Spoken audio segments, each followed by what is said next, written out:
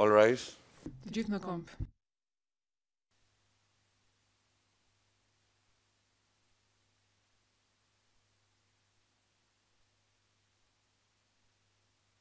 The Kosovo Special. Dhomat e specializuara të Kosovës çelin seancën.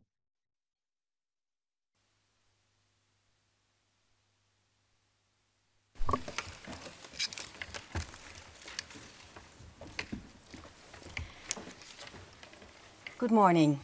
Gjykatësia, mirëmëngjes. Zoti sekretari i seancës, ju lutem të rrisni çështjen. Sekretari, mirëmëngjes nderuar gjykatës, kjo është çështja KSC BC 2020-05, prokurori specializuar kundër Salih Mustafës. Faleminderit. Të shohim të pranishmit. Zonja prokurore, keni ju fjalën. Prokuroria, mirëmëngjes nderuar gjykatës, faleminderit. Zyra e prokurorit specializuar sot përfaqësohet nga prokurori asociuar Filip Odeminisic, menaxheri i çështjes Xhuliman dhe unë prokurore e asociuar Siglet Askoli. Gjykatësia, faleminderit, fjala për ju, avokati e viktimave. Avokati e viktimave, mirëmëngjes të nderuar gjykatës. Ne sot përfaqësohemi nga Rozi Kosenberg, që jam bashkë avokate. Gjykatësia, faleminderit, avokati mbrojtës, fjala për juve. Zoti Vombone, mirëmëngjes të nderuar gjykatës. Mbrojtja përfaqësohet nga Betim Shala, bashkëmbrojtës, përkthyes dhe hetues zoti Fatmir Felaj dhe unë Julius Vombone. Gjykatësia shumë mirë, për proces verbal jemi përpara trupit gjykues numër 1. Sot do të vazhdojmë me dëshminë e dëshmitarit 500, zoti Borovci. Zonja sekretari, ju lutem, a mund të sillni dëshmitarin e sallë?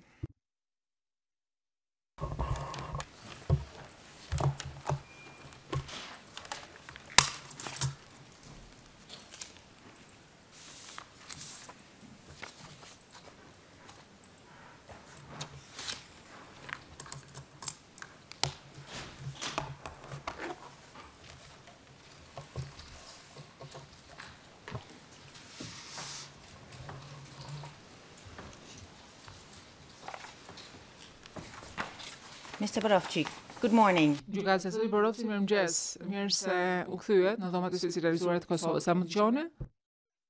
Ju dhe për gjithë pranishmit në sallë. Thank you. Faleminderit. A patët kohë të pushonit? Mirë. Very well. Shumë mirë. Zoti Borovci, ju kujtoj që jeni ende në betim dhe keni detyrimin që tregoni të vërtetën. Tani do të vazhdojmë me pyetjet nga prokuroria. Zonja prokurore, fjala për ju. Thank you very much, Your Honor. Prokuroria, shumë faleminderit nderuar gjykatës. Unë rishikova të çfarë ne bëm dje dhe çfarë tha dje dhe për momentin nuk kemi pyetje të tjera për zotin Borovci. Gjykatësia, faleminderit zonja prokurore. Avokati mbrojtjes dje na thatë. Jo, avokatja e viktimave ju tha dje që nuk keni pyetje për këtë dëshmitare. Saktë është kjo? Gjykatësia, po. Mirë, atëherë, avokat mbrojtës doni që të vazhdoni me pyetjet plotësuese të dëshmitarit? Mike, please. Ju lutem mikrofonin. Avokati i mbrojtjes, po, e nderuar gjykatëse, kemi disa pyetje. Gjykatësia, shumë mirë. Ju lutem vazhdoni.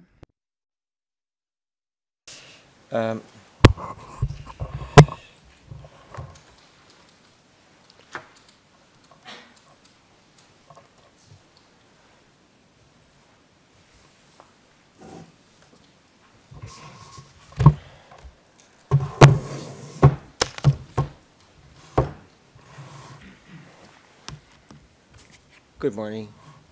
Mirëmëngjes. Zoti dëshmitar. Dje, ju treguan disa fotografi të tuaj, të cilat keni postuar në Facebook. Dhe në një prej fotografive ishte postimi i zotit Ibrahim Mehmeta, i cili njihet ndryshe si Bimi për ne. Gjykatësia, keni ndonjë referencë në transkript, avokati i mbrojtjes? Avokati, po, kam referencën për postimin në Facebook që është referenca 0032571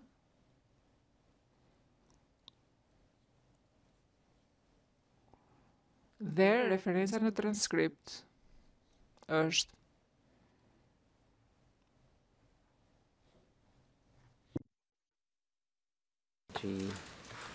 9. në faqen 79.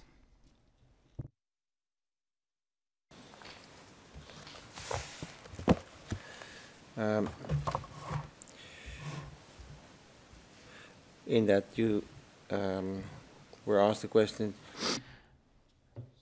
Këtu juve ju bë një pyetje dhe ju na tha që ju dhe zoti Mehmeta jeni shok, ishte pyetja dhe përgjigjja ishte po. Kjo është dhënë në faqen 15 dhe 16, në faqen 79, rreshti 15-16. Tani fakti që ju jeni shok me zotin Mehmetaj, zoti Borovci, a përbën ndonjë ndryshim për dëshminë që ju keni dhënë përpara gjykatës dje dhe sot? Më thanë dje, thamë edhe sot, e ku pas shok edhe imi fqime, to imi rritë bashkë, jemi afer. yes. But my question is, did it make any Po pyetja ime është, a sjell në ndryshim fakti që je keni shok atë, domethënë dëshmi që keni dhënë në gjykatë lidhur me vendodhjen tuaj apo gjëra të tjera të cilat ju keni thënë përpara gjykatës? Sjell ndryshim ky fakt? Se e kom shok fqi, do thotë, kur gjësë ndryshon. Okay. Në rregull. A keni diskutuar me zotin Mehmetaj ndonjë gjë që ju keni dëshmuar këtu përpara gjykatës?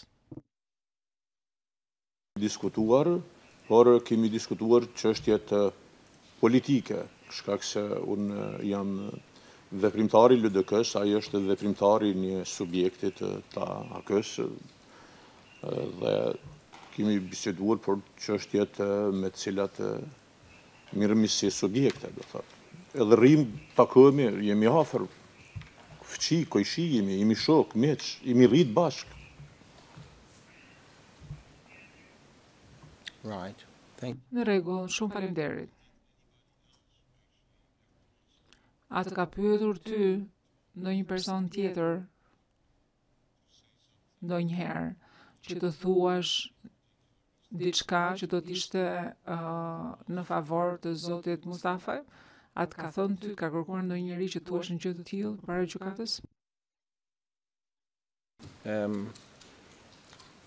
Did you, in your testimony, Në dëshminë që keni dhënë,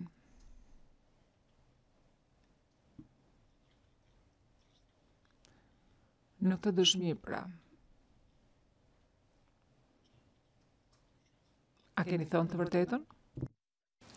Të vërtetën e kom thonë para jush në deklaratë edhe dje edhe sot, të vërtetën. Si atëherë si sot.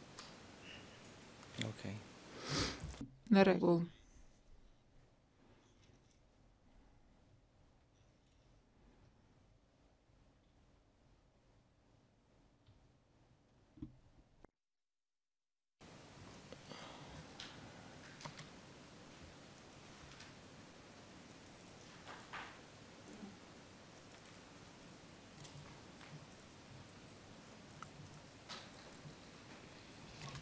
Yesterday, Dje, zoti Borovci, prokuroria ju pyeti rreth datës së mbërritjes tuaj në Butovc. Kjo është në faqen 83 në rreshtat nga 23 deri në 25.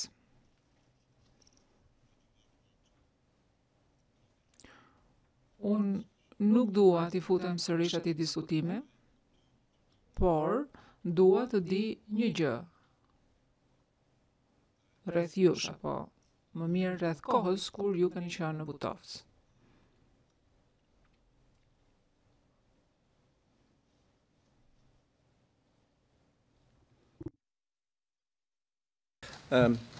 At the time, Në kohën kur keni qenë në Butovc, kjo ishte koha e festës muslimane të Bajramit. Deri me 12 qershor, kur hynë forcat pashtruese në Prishtinë dhe anëm banë Kosovës. as I say, Në rregull, siç e thash, unë nuk jam interesuar për datat, por jam interesuar për festën muslimane. A mbani mend se në çfarë rrethanash është festuar kjo festë muslimane? Nuk e di nëse mund të përdor termin festoj. Të respektit të festës të muslimanëve, të festës të Bajramit, edhe atëherë, edhe dje, edhe sot, e ku përdor fjalën festë. Po në rrethana çfarë ka jetuar popullata civile, çfarë ka jetuar populli, nuk kemi mujt, edhe dje thash, nuk kemi mujt festojmë, po kanë bë Bajram, është bë Bajram me zveti. Po festa të festojmë, si është në traditën e muslimanëve, nuk ka pas mundësi, se s'ka pas kushte, as për pregaditje, as kushtet elementare s'kan qenë, po Bajram është bë, është respektuar festa. Dhe rrethonat e ndodhjes do thot kanë qenë shumë trona. Këto e thash edhe dje dhe sot, do thot se nuk ka ekzistuar dhe s'është pritur, nëse kum prit, as nuk e kemi pritë për një regjimi serb që ta respekton festën. Ai se ka respektuar jetën e njerëzve, jetën e civilëve, për respekton festën e Bajramit. Ju mundua të jam i saktë edhe të thash sa mundem për periudhën në të cilën kum fol dje edhe thash edhe sot. thank you very much. Shumë faleminderit. Zoti Borovci.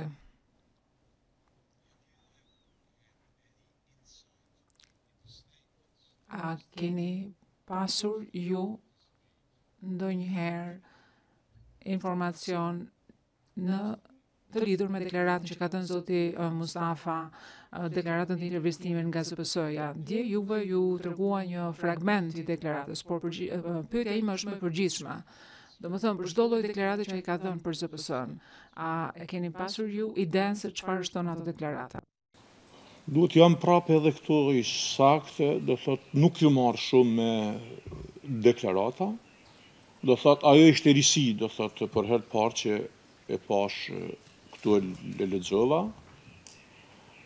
Me përjashtim përmes mediave që jemi informuar përmes mediave, portaleve, do thot nuk këm pas, për shkak se edhe ndoshta edhe duke qenë i bindur në pafajësinë edhe në pastërtinë e Salih Mustafës, edhe duke menduar se akt akuza që është ngre mbi ta Mr. Witness. në fund. Gjykatësia, zoti dëshmitar. Ju lutem, jepini përgjigje pyetjes. Avokati, unë mendoj që jeni përgjigjur pyetjes, zoti dëshmitar.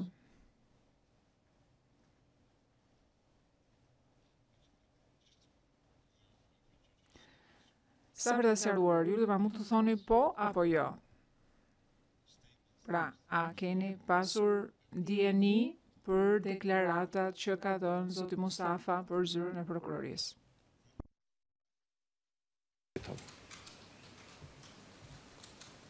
Okay. Edhe faqes t'juve që ka i do thot që ka ipen përmes gazetave jo tjetër, s'kum pas asnjë informacion tjetër. Për jashtë kujt. Vetëm përmes portaleve, përmes gazetave, përmes mediave elektronike. Yeah. What I meant was yesterday. Çfarë doja t'ju thoja ishte që ndje juve ju treguan një dokument. A ishte hera e parë që ju e patët të dokument ndje? E kam fjalën për dokumentin që ju tregoi prokuroria. Deklaratën. Që ishte një pjesë apo një fragment i deklaratës së dhënë nga zoti Mustafa. Do you have the reference? Yeah. Gjykatësia keni referencën avokati po mundon të gjej referenca për ju të nderuar gjykatës është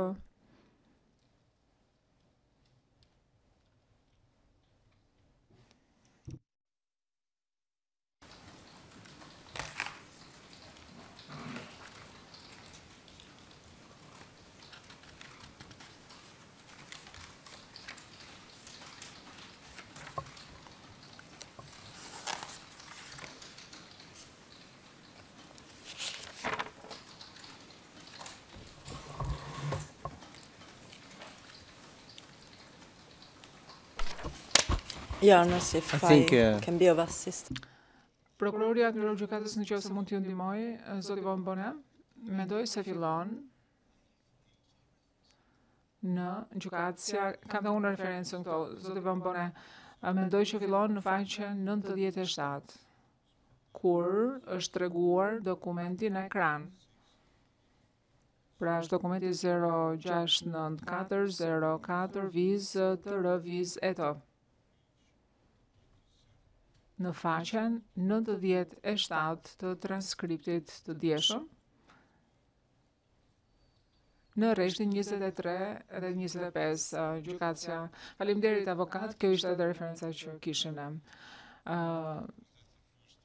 Von Bone, pra pyetja ime është kjo.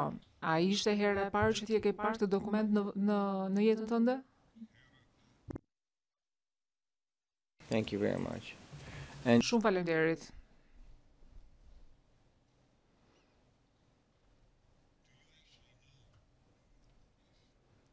A e dini ju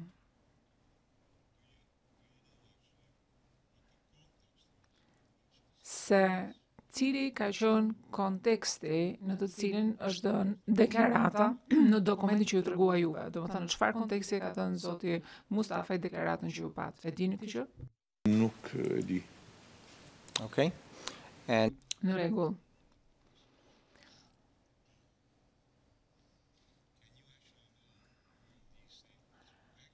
A mund ta dini ju nëse këto deklarata kanë qenë të sakta apo jo? Kisha rezerve, por shkak se dy javët e para të prillit, do thotë gjithsesi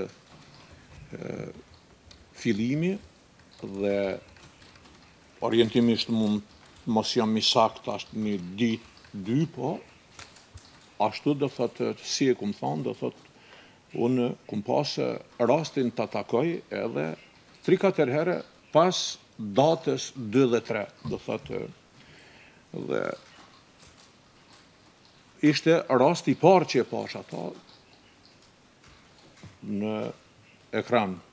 Për këtë arsye do thotë nuk kisha njohuri, se kum dëgjuar, se kum pa as në media, as në portale, as hera e parë që e pash. okay. And Në rregull.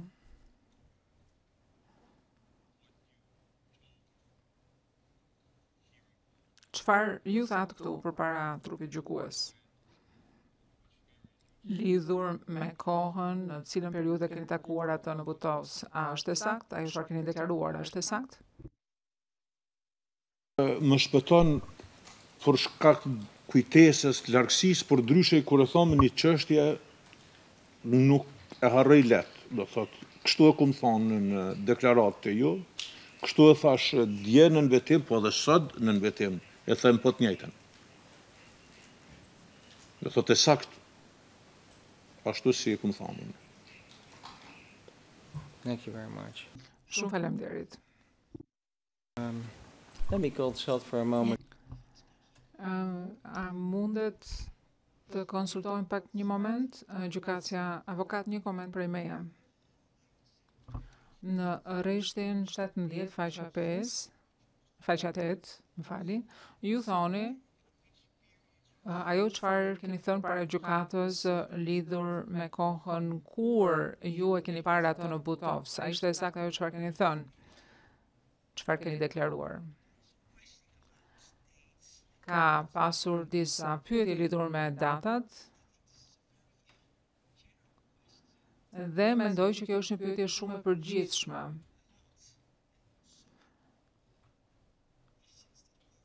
Që përfshin shumë gjëra dhe gjithashtu edhe pyetje të cilat janë bërë lidhur me datat që ai nënkuptonte apo periudhat kohore. Pra, mendoj që kjo është një pyetje shumë e gjerë dhe mbase është në vend që specifikohet në këtë kontekst. Avokati, e nderuar gjykatëse, nuk e shoh arsyeën pse duhet të specifikohet më tepër kjo pyetje, sepse unë fillova më parë me faktin që unë nuk isha interesuar për datën, por isha interesuar për ngjarjet e ndodhura dhe këtë doja të sqaroja përmes dëshmitarit. Gjykatësia, kjo ju takon juve, po thjesht domethënë doja t'ja sjellja në vëmendje që kjo është një pyetje shumë e përgjithshme. Ja u lë ju në dorë, nëse nuk doni që të pyesni detaje të tjera lidhur me të. Dua të konsultoj diçka e nderuar gjykatëse. Microphone. I keep forgetting them.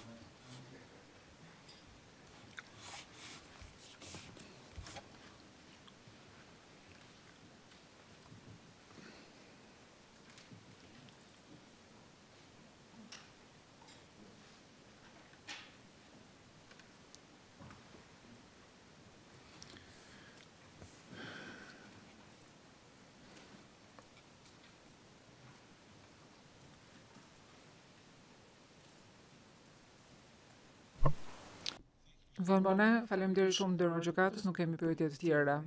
Faleminderit edhe dëshmitarit.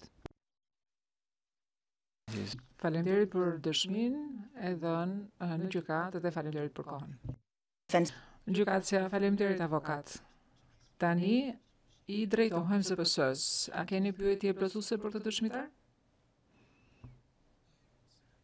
Prokuroria, jo, nderuar gjykatëse, nuk kemi pyetje të tjera. Gjykatësia, shumë mirë. Avokatja e viktimave, keni pyetje për dëshmitarin? Avokati e viktimave, jo, nuk kemi. Gjykatësia? Kemi mbërritur në fazën tjetër. Zoti Borovci, ju janë bërë shumë pyetje nga palët dhe do t'i kërkoja që të na duroni edhe pak sepse trupi gjykues dëshiron t'ju bëjë gjithashtu disa pyetje. Në mënyrë që të marrë ca sqarime lidhur me dëshminë e dhënë në gjykatë dhe deklaratat e tona më parë.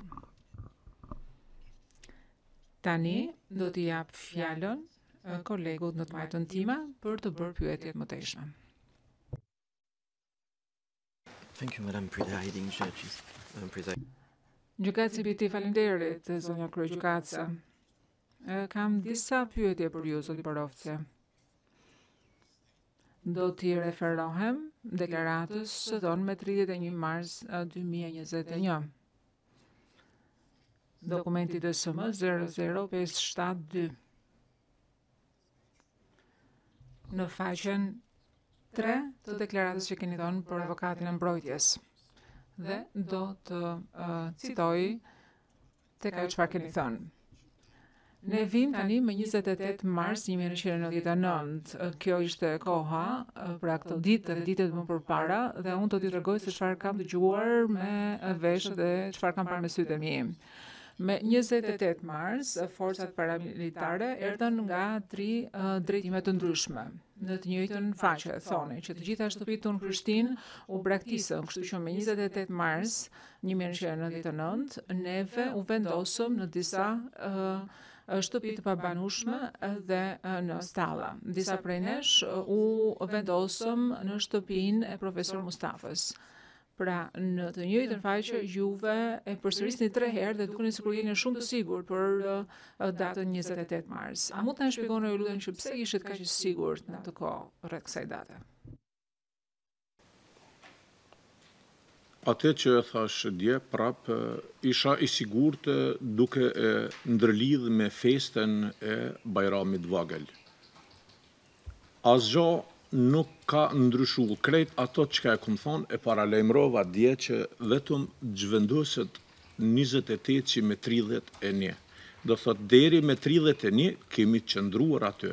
Po duke menduar unë se me 28 më ka koinciduar me festën e Bajramit, e kom thonë me 28. Me 31 jemi zhvendos nga pjesa ko kemi vepruar në Velani, kurse me 28, 29, 30 ka pas zhvendosje nga pjesë tjera të Prishtinës.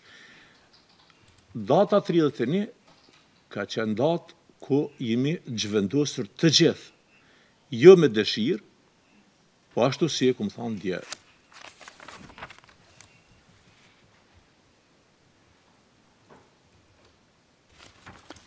Okej. Në rregull. Pra, megjithatë, në atë kohë juve nuk ju referuat fare, nuk e përmendët fare festën muslimane. Në mënyrë që vendosi datën 28. Besoj që kum përmend festën muslimane është në material të avokatit. It is not on... Nuk është. Jo në atë faqe, kur ju përmendi 3 herë datën 28 mars. Nuk është as në faqen më pas, që është faqja DSM 00573. E di çfarë do të thuash, avokat i mbrojtjes. Dhe në faqen tjetër ju thoni, dhe këtu ju mbërritët me datë 28 mars, dhe ju thoni po, dhe aty qëndruam në atë pjesë. Në fakt, ju në faqen DSM 00575 thoni, kur më rritëm 28 mars në Butos, nuk e takuam atë atje, e njihnim atë nga më përpara. Megjithatë në atë periudhë të e quanim Bajrami ose festa e Bajramit të voglël, dhe më shumë gjasa ne jemi dëbuar në atë kohë. Po, e kuptoj që ju shtua që disa ditë pas kësaj feste, Salih Mustafa erdhi te profesore. Kështu që ishte më një herë më pas, mund të ketë qenë data 2 ose 3 prill ose java e parë e prillit. Thjesht rasmendjen që ju gjatë gjithë kohës i referoheni datës 28, megjithatë, domethënë ju e keni dhënë shpjegim, kështu që nuk do të insistoj lidhur me këtë. Tani më lejoni të kthehem deklaratës që keni dhënë dje. Faqja 17, rreshti 2 deri në 7, ku deklaroni si më poshtë. Pyetje. Kur jeni larguar faktikisht, kur ka ndodhur, sa pas sulmeve ajrore të natës ka ndodhur kjo, e mbani mend datën? Përgjigjja është po, e mbaj mend datën, ka qenë në fund të marsit. Në fakt, në deklaratën time unë kam thënë 28 mars, po përderisa jam në betim, ne nuk jemi larguar me 28 mars, po në fund marsit. Pra, me 31 mars, ne ishim detyruar të largoheshim nga Prishtina. Kam një pyetje këtu. Pse i referoheni deklaratës më parshme? Ndërkohë që kjo deklarat në atë kohë nuk ju është vënë dispozicion nga mbrojtja, nga avokati mbrojtës. Nuk u përmend nga avokati mbrojtës. Në vetëm përshkruaj gjendjen, rrethonat në të cilat jemi zhvendos, edhe arsyen pse, dhe qëllimin pse, edhe datën, do thot ashtu sakt që e thatë jo. Do thot e përshkruaj gjendjen, rrethonat, situatat, çka na ka shtyrë dhe si ka ardhur deri te zhvendosja në fund të marsit, gjithsesi 31 mars. I understand that, but... E kuptoj këtë. Po pse në atë çast të caktuar në përgjigje të pyetjes që ju bën nga avokati, juve i referoheni deklaratës së dhënë më parë?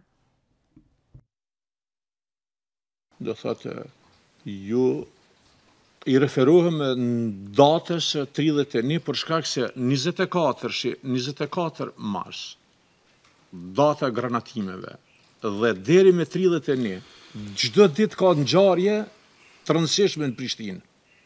Nuk ka ditë që nuk ka pas ngjarje për të përkujtuar, për t'ju përmendur juve. Po unë jam fokusuar në ngjarjet kryesore, do thotë.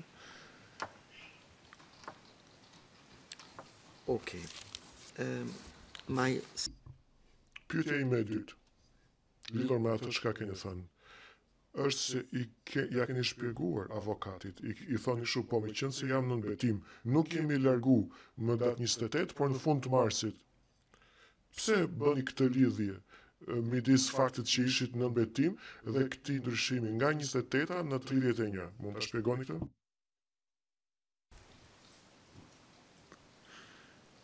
Nderuara gjykate, këtu është sinqeriteti edhe parimi e drejta që unë e demonstroj. Unë do thot, tregoj, do thot që, do thot, jo me 28, po me 31 mars. Do thot, për sinqeritet, për drejten, për të vërtetën, do thot. Asgjë, do thot, nuk ka të bën për shefur, ja, për jo, s'ka të bën asgjë. Vetëm çka e kthej kujtesën e ndodhisë e ngjarjes, do thot, jo me 28, po me 31 mars, kur zhvendosmi në fshatin Butavc. Besoj që jashtëzakonisht drejt, në mënyrë të drejtë dhe të saktë e kum argumentuar, e kum shpjeguar, po nëse eventualisht ka pa qartësi, lirisht më tregoni, unë bashkë bisedoj prapë, shqyrtojmë.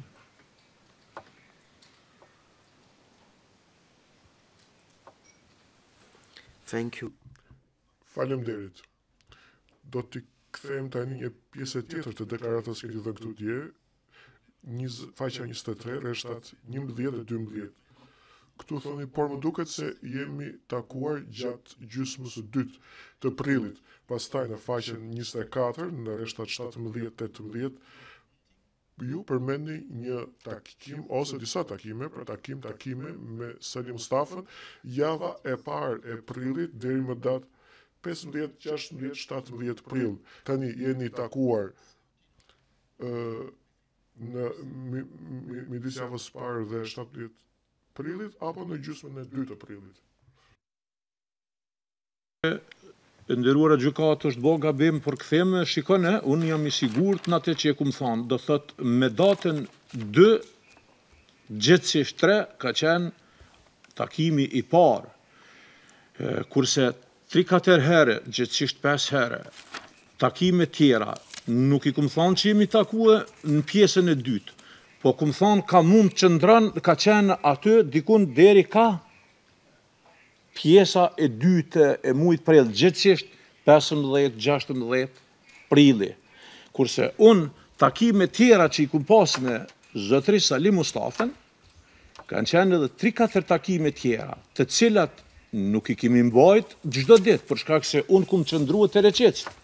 Ai ka qëndruar në familjen e Sopit. Vendi ku unë kum qenë i pozicionuar, do thot, në një pikë jashtëzakonisht rrezikshme dhe të ndihshme, unë kur e kum krye detyrën time, rojën time, jum kthye në familjen e Reqezëve. Por ka pas raste kur jum kthye prej aty në për oborrin, gjithësisht në për shtëpinë e Mustafë Sopit, gjithësisht prindit Mustafës, se kanë qenë disa shtëpi aty, Smajl Sopit. Këtë e kum thonë, dje dhe ju munduhet ta spjegoj, nëse ka pas në përkthim ndoj kjo është që e kum thonë dje, edhe po e thamë prapë sot, po e sharoj, po e sforcoj, dhe se ka ndodhur ndonjë lëshim në përkthim. Thank you. Faleminderit.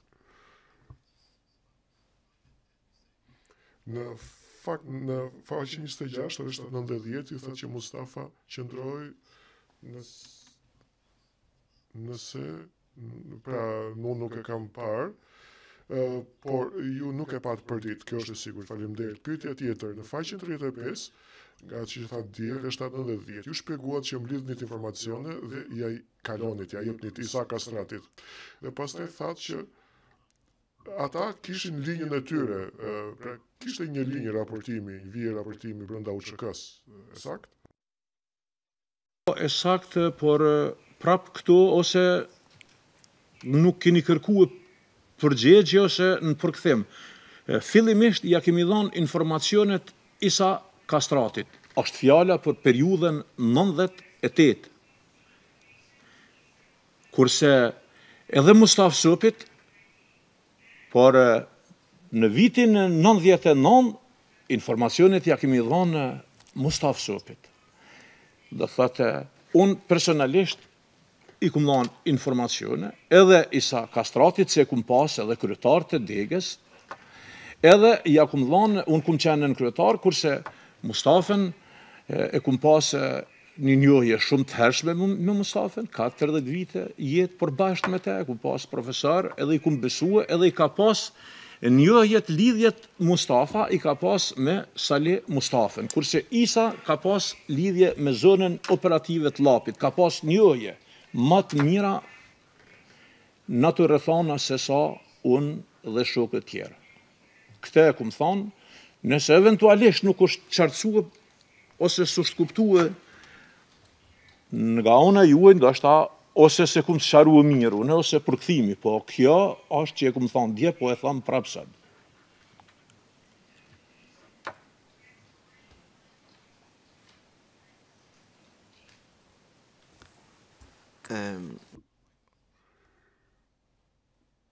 Po, unë mendoj se tani jeni shumë më i qartë. I kishin dy linjë raportimi, njëra që shkonte tek Salih Mustafa, tjetra që shkonte në zonën operative të Lapit. Kështu po thoni? Jo, i nderuar gjykatës, unë thash në fillim të vitit, gjatë vitit 99, kemi informuar, do thot, Isa Kastratin, po bëj përpjekje të ma i shkurt, ma i ngadalshëm.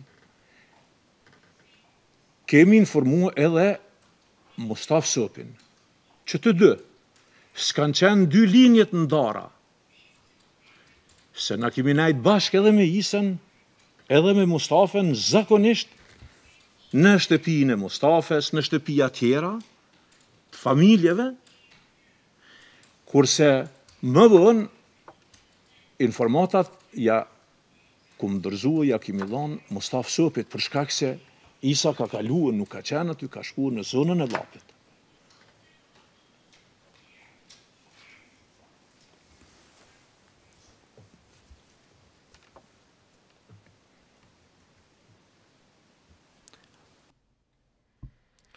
Po, Mustaf Sopi, kujt raporton të Ajdin?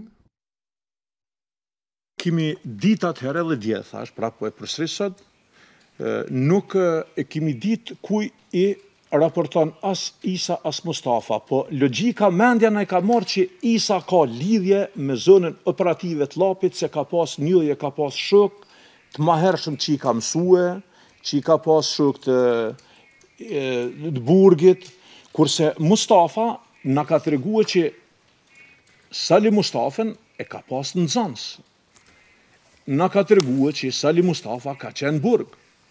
Na ka treguar që Salih Mustafa ka një familje të mirë. Na ka treguar që Salih Mustafa, para se na me njëft Salih Mustafa, na tregonte kur rrinim në shtëpinë e Mustafësit.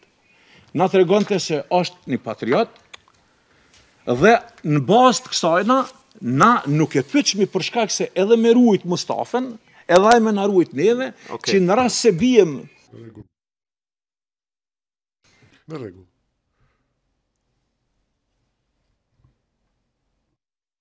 Okej. Mirë, faleminderit shumë, zoti Borovci. Faleminderit, unë nuk kam më pyetje të tjera, zonja kryqëkatëse, gjykatësia. Faleminderit. Sa i takon pyetjes transkript në faqen 23, rreshtat 11 deri në 12 do t'i kërkoj njësisë shërbime gjyqësore, por nëse mund të shikojnë përkthimin sa i takon frazës gjatë gjysmës së 2 të prillit për të bërë krahasimet. Atëherë, me kaq, zoti Borovci, kemi mbërritur kështu në fund të dëshmisë suaj. Dëshiroj t'ju falenderoj për përpjekjet që keni bërë për të dhënë dëshminë tuaj këtu. Jam I sigurt që do të na ndihmoj në përpjekjet tona për të gjetur të vërtetën. Ju falenderoj. Po ashtu edhe të gjithë stafit t'juaj, ju falenderoj edhe kërkoj kryetare trupit gjykues shkelësia juaj, kërkoj për jush jo mëshirë, po kërkoj drejtësi dhe jam shumë I bindur që do të vendosni drejt, do t'i analizoni mirë të gjithë dëshmitarët, mos bini prej e dëshmitarëve të manipuluar, dëshmitarëve të shantazhuar, po t'i analizoni mirë rrethonat në cilat kemi veprue, në rrethonat cilat kemi punue, që kanë qenë rrethonat të vështira, dhe uroj që të mos t'i ndodh asnjë populli, asnjë kombi ajo që na ka ndodh neve. Edhe një herë ju falenderoj juve dhe ju përshëndes të gjithë ju që jeni këtu, edhe e përshëndes edhe Salih Mustafën, që unë e konsideroj të pafajshëm. Faleminderit shumë, shkelësia juaj kryetare e trupit gjykues. Jemi mundue dhamë. Po, mjafton. Faleminderit. That's enough. Mjafton. Ju dhash hapësirë, zoti Borovci, pa mos kaloni cakun.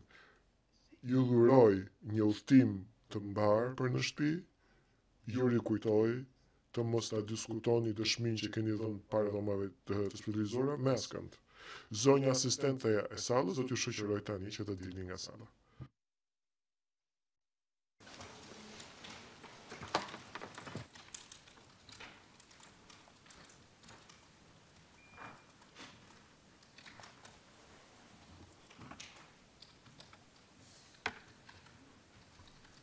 Thank you, Madam Court Usher. Faleminderit, zonja asistente e sallës. Zonja prokurore, ka diçka të cilin doni ta ngrini si çështjet në këtë moment? Prokuroria, asgjë, nderuar gjykatëse. Gjykatësia, zonja mbrojtëse e viktimave, asgjë, nderuar gjykatëse. Gjykatësia, zoti avokati i mbrojtjes, avokati, asgjë, nderuar gjykatëse. Gjykatësia. Shumë mirë, në rregull atë, nëse nuk ka asgjë tjetër për të ngritur qoftë nga ana tjetër e trupit gjykues, do të rifillojmë javën tjetër, në datë 4 prill, në orën 9:30, me dëshminë e dëshmitarit me numër 600. Falenderoj palët, falenderoj mbrojtësen e viktimave për pjesëmarrjen, dëshiroj të falenderoj përkthyesit, stenografët, teknikët audioviziv dhe personelin e sigurisë. Këtu ndo për të seancën. Sekretar të gjithë më këmpë.